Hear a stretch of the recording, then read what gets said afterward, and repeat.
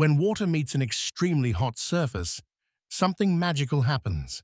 The bottom of the droplet instantly vaporizes, creating a protective cushion of steam.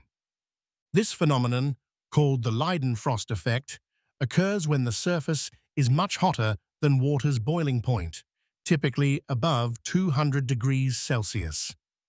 The vapor layer acts like a protective barrier, preventing the rest of the water from touching the hot surface and instantly boiling away.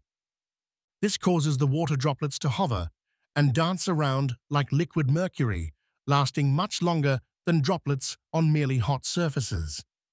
Scientists have found practical applications for this effect, from cooling systems to self-cleaning surfaces and even in nuclear reactor safety measures.